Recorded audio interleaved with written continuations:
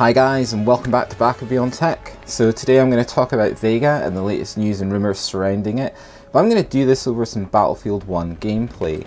I just thought I'd mix it up, and it means I don't have to look at a camera and you guys don't have to look at me. So guys, as you might well know, I've moved over to Intel on the CPU front, but that doesn't mean I'm not interested in what AMD are going to do with Zen and Vega, especially as the launch is just around the corner. So I think we should start by looking at what we know about Vega. So back in the middle of September this year, AMD's Chief Technology Officer, Mark Papermaster, confirmed that Vega-based cards will be shipping during the first half of 2017.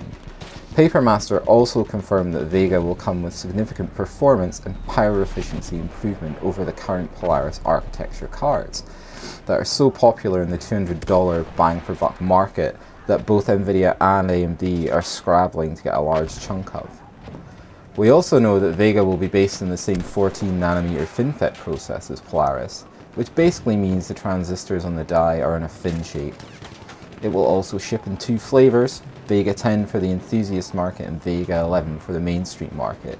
Needless to say, I'm more interested in Vega 10, as I imagine most of the people watching this video are, and how well Vega 10 will perform against Nvidia's latest enthusiast offerings, the GTX 1070, 1080, and possibly the Titan XP as well. As for performance and raw spec of the Vega 10, that's still largely all hearsay and rumour, with many outlets such as Video Cards and WCCF Tech and more reporting new numbers on a weekly basis. Looking around the internet for the past few days though, I think it's safe to say that there is a general consensus among these sites that Vega 10, or Greenland to quote its product code name, will boast specs close to the following. It will definitely be based on GlobalFoundries 14nm FinFET process, as this has now been mass production proven through the release of Polaris, and has also given both GlobalFoundries and AMD the necessary time to hopefully streamline the process before launching Vega. It is likely to have up to 16GB of GDDR5X or HBM2 as an onboard graphics buffer. Given that the Fury X card used HBM1 and AMD were directly involved in the development of this technology, I'd be very surprised if Vega was not using HBM2, if for no other reason than marketing. Currently, Nvidia can't market any of their products as using this technology, and rightly or wrongly, HBM2 has a large buzz around it in the technology world. This would give the card an impressive, theoretical 2048-bit memory bus, easily beating out even the Titan XP at 384-bit. The amount of raw compute power is still in the realms of internet rumour, but based on the latest numbers I've been reading, it's safe to say that the rumour mill have Vega 10 sporting 4096 shader processors, giving a theoretical 10 teraflops of compute power.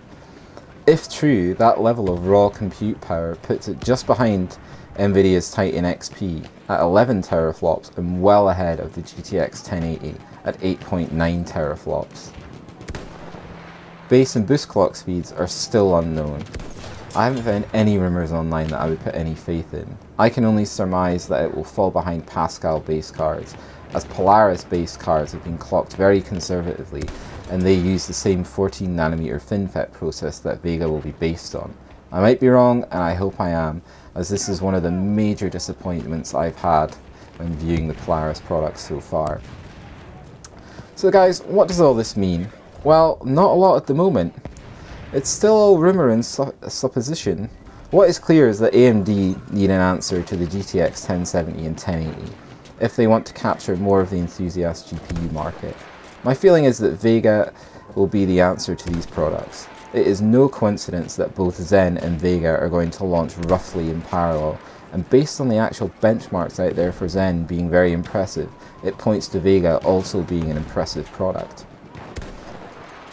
If the current specs surrounding Vega are even 90% correct, we are in for an amazing card coming from Team Red that will shake up the enthusiast GPU market and bring choice back to us users, and also boost AMD's financials, which will allow them to continue to innovate and hopefully bring enough market pressure to bear on both Nvidia and Intel to force them to look at their own pricing and marketing strategies.